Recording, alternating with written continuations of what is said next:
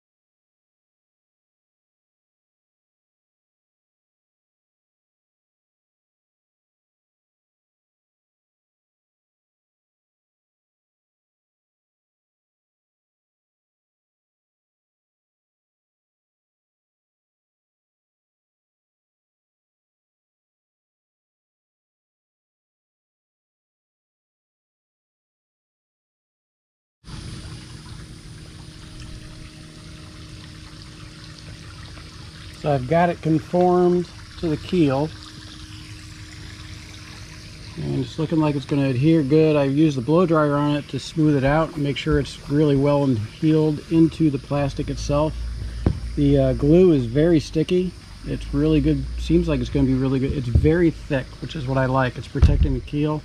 So when you drag it over oyster bars, you drag it over rocks or whatever, if you are doing that, which I have to do sometimes in the flats, this will protect it. And if this gets scratched up or torn up, I can just replace it with a new one, which is better than replacing the kayak. A lot cheaper too. So I'm going to continue on and do the rest of the keel of the kayak on the bottom where I've got all these scratches, and we'll see how it goes. I'll put it back on time lapse so you can watch the whole thing.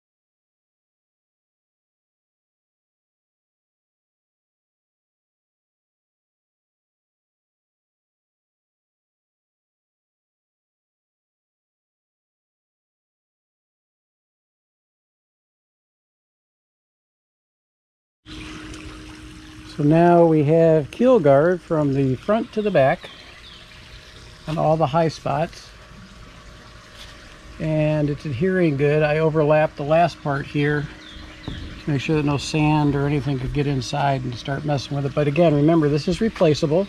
So if you scratch your keel guard or the tape, and you just simply peel it off and put a new piece on. And that'll help protect the underside high points of your kayak.